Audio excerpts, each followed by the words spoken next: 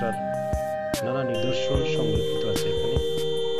বিরিশিরি শহর সুসং দুর্গাপুর ও এর আশেপাশের উপজেলা কমলাকান্দা, পূর্বধলা, হালুয়াঘাট এবং দোবাউড়ায় রয়েছে গারো, হাজং, কোচ, ডালু, বানাই প্রভৃতি ক্ষুদ্র নৃগোষ্ঠীর বসবাস। এদের জীবনধারা যেমন বৈচিত্র্যময়, তেমনি বৈচিত্র্যময় এদের সংস্কৃতি। দুর্গাপুর উপজেলার উত্তরাইল বাজারের নিকটে বিরিশিরি কালচারাল একাডেমি, এখানে সুপরিসর দ্বিতল ভবন ও একটি রেস্ট হাউস রয়েছে।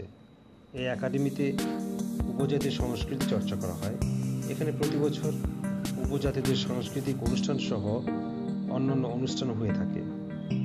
প্রতিটি অনুষ্ঠানে বিভিন্ন এলাকা থেকে প্রচুর লোক জনসমাগম হয়। আদিবাসীদের সাংস্কৃতিক ঐতিহ্য বহু প্রাচীন ও মনোগ্রাহী। এ সকল জনগোষ্ঠী আদিকাল হতে স্থানীয় সহযোগিতা নিয়ে তাদের নিজস্ব সাংস্কৃতিক ঐতিহ্যকে চর্চা, লালন ও সংরক্ষণ করে আসছে। বাংলাদেশের বিভিন্ন ক্ষুদ্র নৃগোষ্ঠী ও সম্প্রদায়ের অনন্য বৈশিষ্ট্যপূর্ণ আঞ্চলিক সাংস্কৃতিক ঐতিহ্য সংরক্ষণ, উন্নয়ন ও বিকাশের লক্ষ্য ক্ষুদ্র নৃগোষ্ঠীর সাংস্কৃতিক প্রতিষ্ঠান ও আনুষঙ্গিক বিষয়াদি সম্পর্কে ক্ষুদ্র নৃগোষ্ঠী সাংস্কৃতিক প্রতিষ্ঠান আইন 2010 কার্যকর করা হয়। উক্ত আইন অনুসারে বর্তমানে বিরিশিরি কালচারাল একাডেমি পরিচালিত হচ্ছে। বিরিশিরিতে শুধু কালচারাল একাডেমি রয়েছে তাই নয়, বিরিশিরিতে রয়েছে কমলারানী দিঘি, সোমেশ্বরী নদী, উল্লাগড়া মন্দির।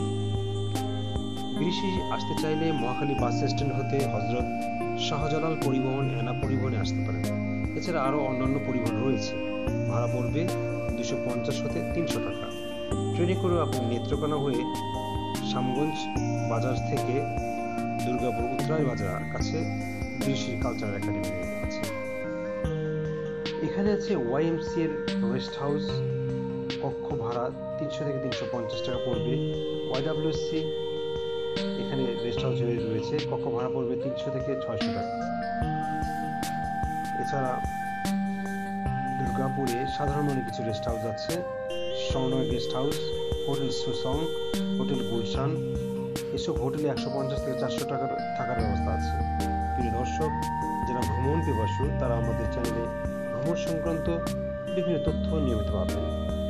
যারা আমাদের চ্যানেলটাকে ভালোবাসবেন তারা অবশ্যই সাবস্ক্রাইব করবেন, লাইক দিবেন, শেয়ার করবেন, যাতে করে দেশি এবং বিদেশি পর্যটকরা আমাদের পর্যটনে ভ্রমণ করার সুযোগ পায়।